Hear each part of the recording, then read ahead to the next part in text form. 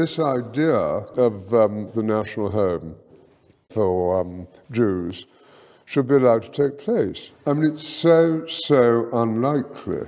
Then he's, starts to fight a difficult battle with the British cabinet, and this letter goes through 5 drafts, as you know.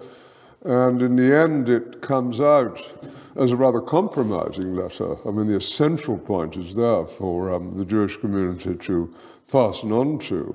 You have the first bit, which promises a national home rather than the national home, and then you have the bit that nothing that's to be done should in any way harm the Arab community.